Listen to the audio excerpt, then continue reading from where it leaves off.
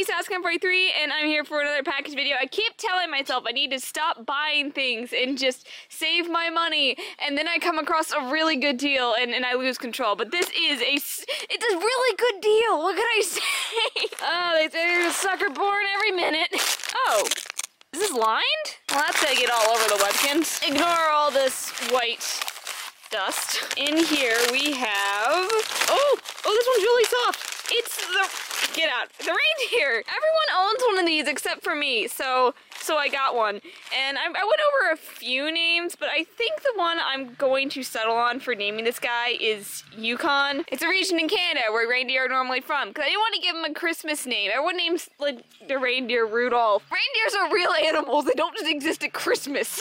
Next we have the Webkinz horse. This is a super old one.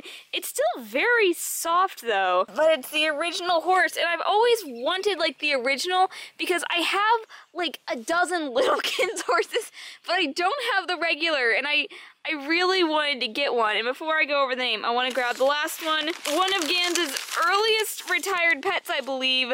The Pegasus. Wow, this is so old, but it's in pretty good shape for being so old. I was looking at some and I was like, oh, maybe I shouldn't get this one because others are in better shape. But no, this one's actually really nice. This is the main reason that I bought the bundle. This and the horse. I didn't really care about the reindeer. And I'm sorry, but you have a very long snout. Anyways, I do have names, but I'm not sure who gets what. I think this one's gonna be Iona, and this one is gonna be Miri. Oh, this has a second edition W, but it's HM68. I thought this one was retired really early, because back when I started KinzTube, like in 09, 10, this one, the Sherbet Bunny, the Love Puppy, were regarded as like some of the rarest Webkinz next to Cheeky Dog and Cheeky Cat. So even though like this one, the Sherbet Bunny, weren't ever really expensive, they were always just like regarded as rare for some reason. I'm not sure why. There always seem to be plenty of them. And I mean, look how far Pegasuses have come. You know, I got the Rainbow Pegasus next to the original.